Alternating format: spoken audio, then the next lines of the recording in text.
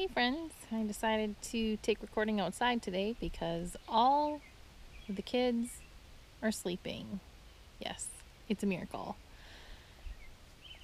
This week I want to talk about pursuing your craft when you have kids. 1 second.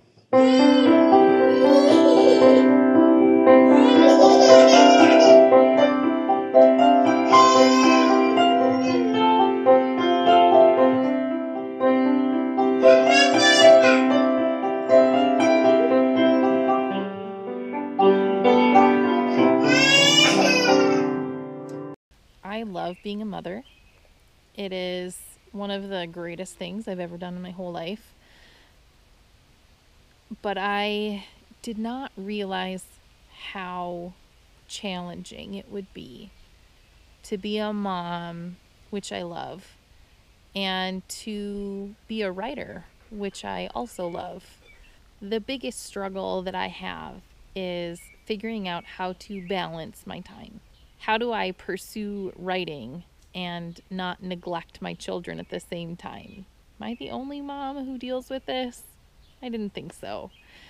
Someday, these little children will grow up and they're going to leave.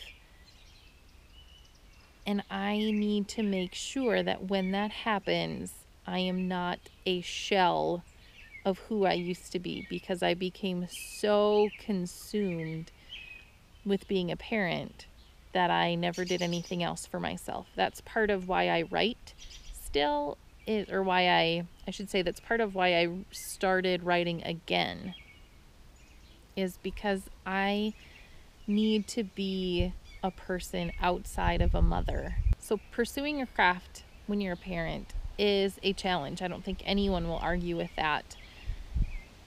So how do we find balance? What exactly should we do to maintain pursuing our craft with excellence and pursuing our parenting with excellence? One thing that has worked out really well for me is creating a schedule in which I block in time to work.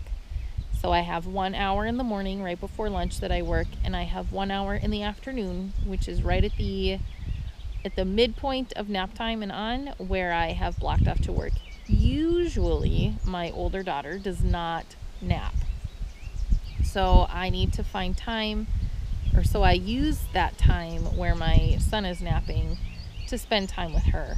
I have been on this schedule for a few weeks now, and I find that the days I stick to the schedule, I do much, much better mentally than the days where I don't stick to it. So I have learned that I am a schedule kind of person, and that sticking to my schedule that builds in time for me to work on my craft really works well for me. The next thing I did is I created a daily writing schedule so that I would know at what time of the day I would be working on certain projects. That turned out to be much more complicated than I needed it to be, and it was really hard to follow it. So I would have a morning block, an afternoon block, and an evening block that I would have various projects on, so that throughout the week I was working on these different projects, but only having that space of an hour was really hard for me to sit down and get focused. So I have revamped that.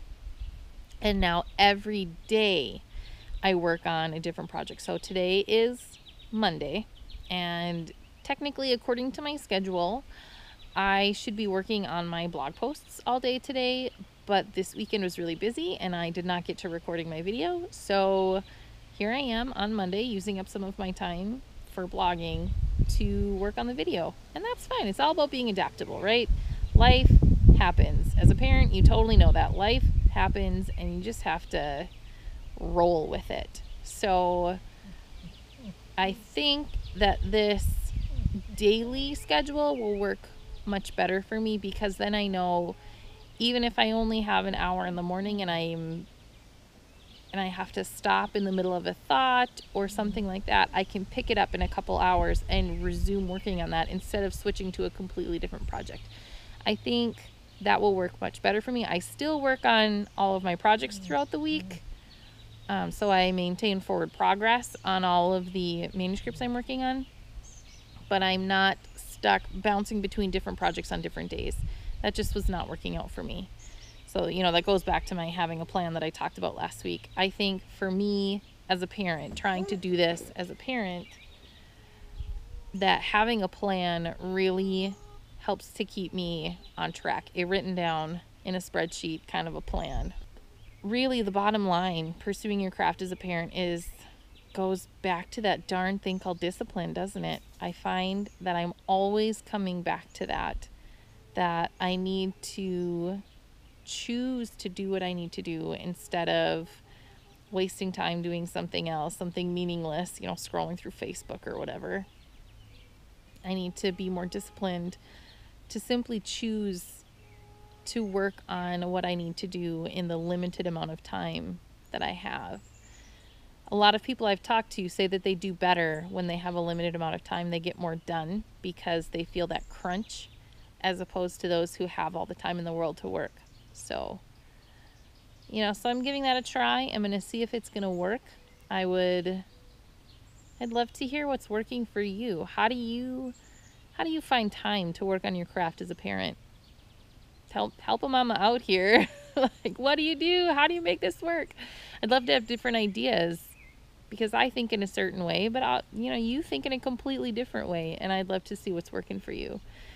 So let me know down below in the comments. I'd love to hear it. You can always find me on Facebook and Instagram at Carrie Jellick Author, and I'd love to talk to you there as well.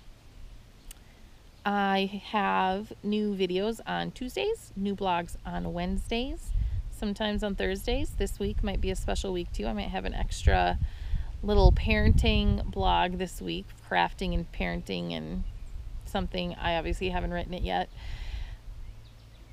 But I'd love to have a conversation there too. So that's at carriejellick.com. That is all I have for today. Thanks for watching, and I'll talk to you later.